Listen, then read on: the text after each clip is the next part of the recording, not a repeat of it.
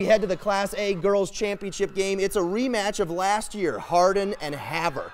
Dogs out front early. Canberra Goodluck off the 3. Marie 5 is there to clean it up. Brianna Old Elk with the baseball pass to Kylie Old Elk. The finish and the foul. It's 6-2 after the first quarter.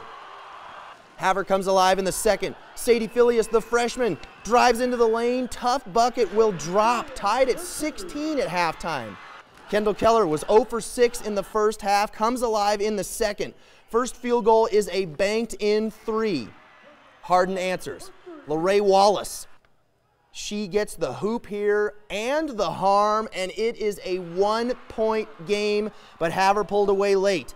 Filius shaking through the defense for the layup. She had 13 points and 7 rebounds.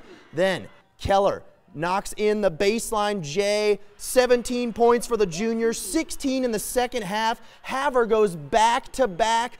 42-36 is your final. They do work hard, and they believe in what we're doing, which is nice. They let us coach them, which is exceptionally nice, and their parents let us coach them. Our community's behind us, that's obvious. We love playing here. We got great support.